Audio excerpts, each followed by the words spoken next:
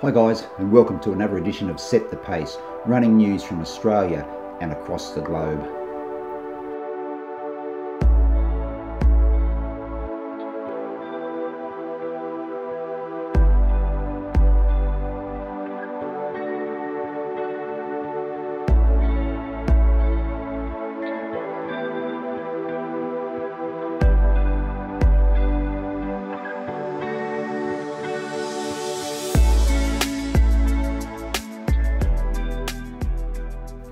My name's Neil and thanks for checking out this video. Remember to like, comment and subscribe and share this video with your running community.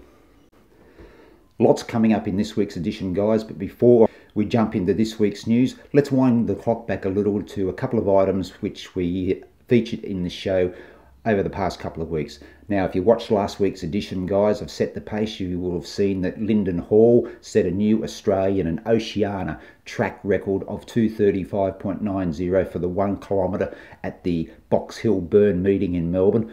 What I failed to mention in that report, guys, was that right behind Hall was a talented 15-year-old, Claudia Hollingsworth, who was second and ran 2:36.72, a world best under 18 and also a world best under 20 time. Now, Claudia, this follows her 800 metre PB in December of 2:05, so she's making some great improvement and she's definitely a name to watch out for in the future. Now, also in a recent edition of Set the Pace, we mentioned Oliver Hoare setting a new Aussie 1500 metre indoor record. Well, Hoare stepped up to the 5 kilometres at the Sound Running Invite meet in California last week and finished 7th in 13:22. Now this came just days after Stuart McSwain ran that 13:05 and Matt Ramsden ran 13:22 in that 5 kilometre track event at Box Hill Burn. The California 5K was won by US-based Canadian Grant Fisher in 13:02.53, while the women's event was won by Emily Sisson in 14:52. Now that was a 7-second improvement for Emily and also an Olympic qualifier. Now across the men's and women's 5K events there in California, 10 athletes achieved Olympic qualifying standards across both races.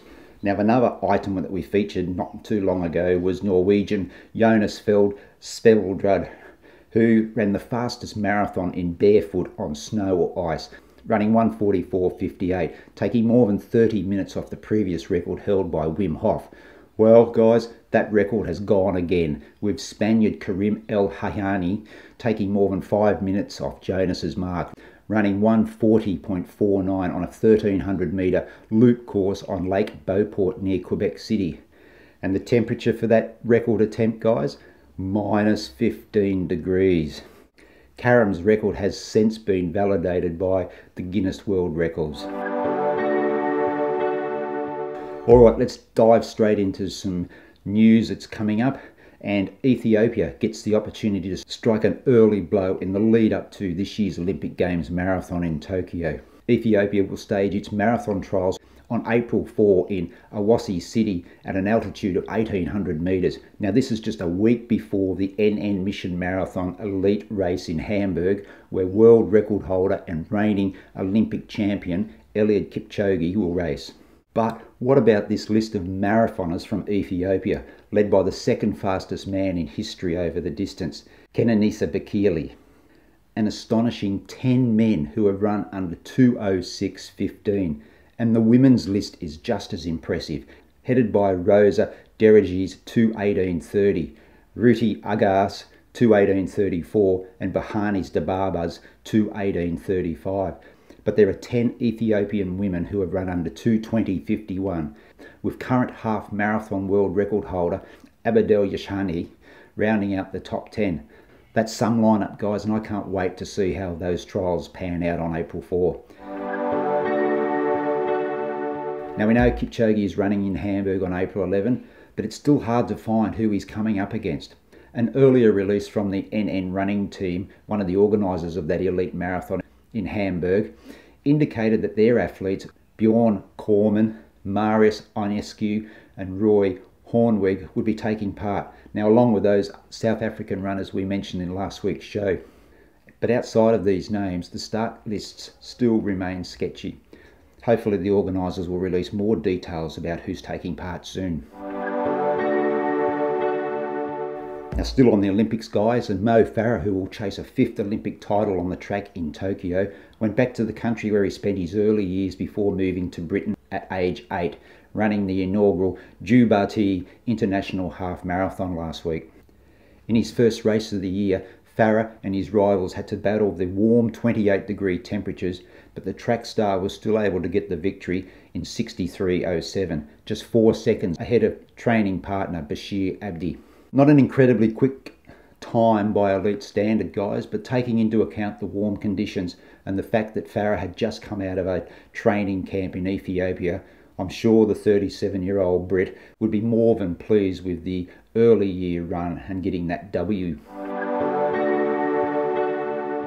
2018 Boston Marathon champion Linden is having a crack at the 50-kilometre world record of 3 hours 7 minutes and 20 seconds set by Great Britain's Ali Dixon in 2019.